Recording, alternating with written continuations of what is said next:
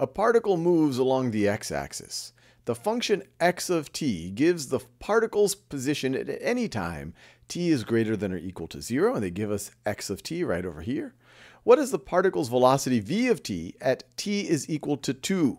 So pause this video, see if you can figure that out. Well, the key thing to realize is that your velocity as a function of time is the derivative of position. And so this is going to be equal to, we just take the derivative with respect to t up here.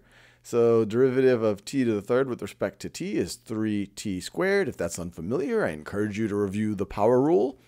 The derivative of negative 4t squared with respect to t is negative 8t. And derivative of 3t with respect to t is plus 3. Derivative of a constant doesn't change with respect to time, so that's just 0. And so here we have velocity as a function of time.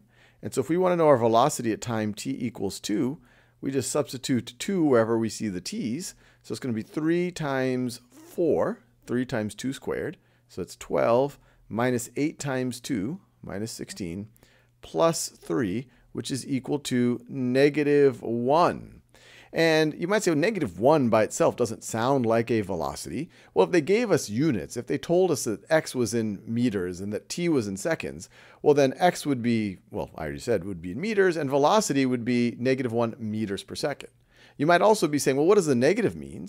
Well, that means that we are moving to the left. Remember, we're moving along the x-axis. So if our velocity is negative, that means that x is decreasing, or we are moving to the left. What is the particle's acceleration a of t at t equals 3? So pause this video again and see if you can do that.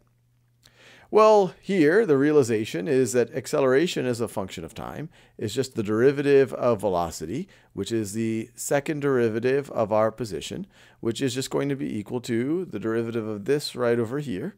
And so I'm just going to get derivative of 3t squared with respect to t is 6t. Derivative of negative 8t with respect to t is minus 8. And derivative of constants is 0. So it's just going to be 6t minus 8. So our acceleration at time t equals 3 is going to be 6 times 3, which is 18 minus 8. So minus 8, which is going to be equal to positive 10. All right, now they ask us, what is the direction of the particle's motion at t equals 2? Well, I already talked about this, but pause this video and see if you can answer that yourself. Well, we've already looked at the sign right over here.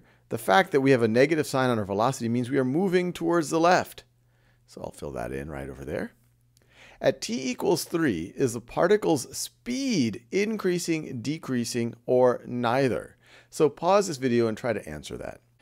All right, now we have to be very careful here. If it says, is the particle's velocity increasing, decreasing, or neither, then we would just have to look at the acceleration. We see that the acceleration is positive, and so we know that the velocity is increasing.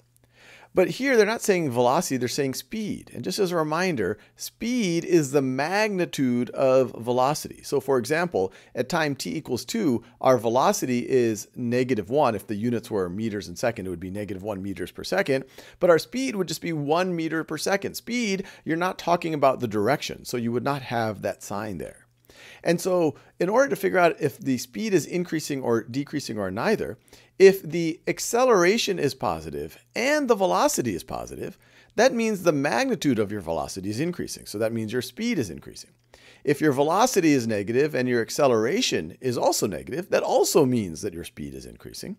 But if your velocity and acceleration have different signs, well, that means that your speed is decreasing. The magnitude of your velocity would be becoming less. So let's look at our velocity at time t equals 3. Our velocity at time 3, we just go back right over here.